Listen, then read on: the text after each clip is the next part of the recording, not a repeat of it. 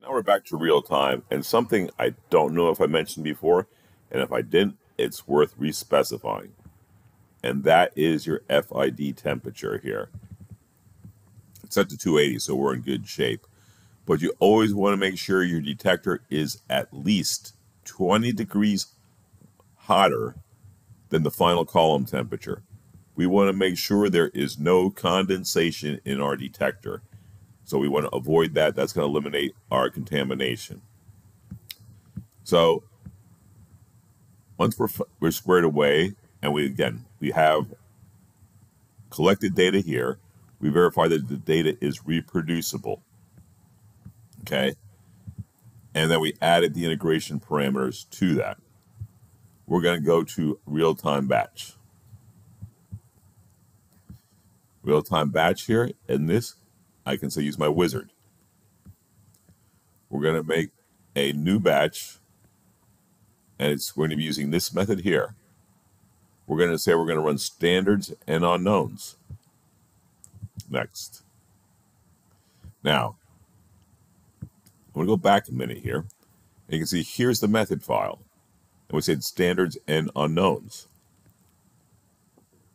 Now, when I hit next, it knows there's 3 levels of calibration because it's reading that from the method of what we added to that.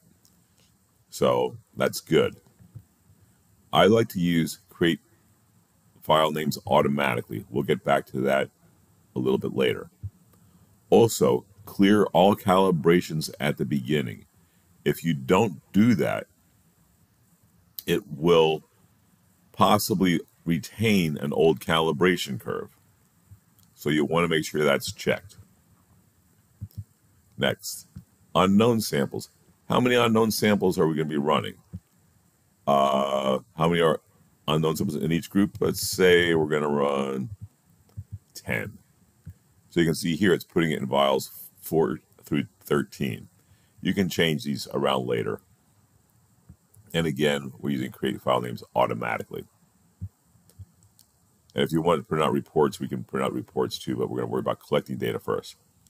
We'll say next. We're not going to worry about summary reports. Next. We're going to not worry about startup or shutdown methods right now. Next. What's the batch file name going to be? I'm going to get creative, and again, December 5, BAT1. And finish. So here's my batch file. It knows that injections 1, 2, and 3 are going to be standards. It also here has in the type here that's initialized calibration curve. So you see that I there? That's initialized calibration curve. It knows over here, based on the level of the calibrants, when it injects each peak to take that area and plot that against a known concentration. Okay. Now, something else here under the batch, remember we said batch settings. We specified that the data file names we want to do automatically. So how do I want to name those? I'm going to put sample name here and sample ID add, and I'm going to remove the batch file name, remove. So you can have it's going to be the batch start date followed by the sample name and the sample ID. That is how each of these will be named. Okay, now in this instance, maybe I don't want the sample name. Again, you can remove that if you choose to, but try to be consistent. It's going to make things easier in the long run for you to get through things. And then you can see 001, 002, so it's going to be batch start date, sample ID, 001, 002, or 01, 02, whatever you choose to use. Say OK. And again, file, save batch file as, and save. That's going to save the changes. Yes. Now, if you don't want to run the whole batch here, I can just highlight the, say I just want to run 1 through 9 here. And I go batch start. And it's going to let you just run 1 through 9, and it'll stop. Because maybe 10, 11, 12, and 13 aren't ready yet. and they won't be ready till tomorrow, or that's a different group. So you don't have to run the whole batch at any given time.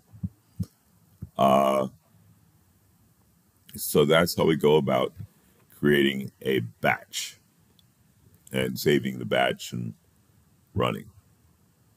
Okay, I think that covers a lot of it. So I'm going to stop. That's batch creation.